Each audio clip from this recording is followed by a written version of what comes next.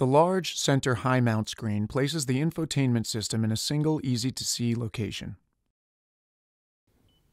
You can touch and tap and slide or swipe the touchscreen, but you cannot pinch it. For safety reasons, touchscreen operation is disabled when your speed is more than 5 miles per hour. Use the commander control as the primary means to operate the system. Voice control may also be used. The home screen displays icons for applications, audio, communication, navigation, and settings. To display the settings screen, select Settings. Select the tab for items you would like to change, and then select the item you want to change. You can customize settings for the active driving display, infotainment display, advanced safety systems, audio system,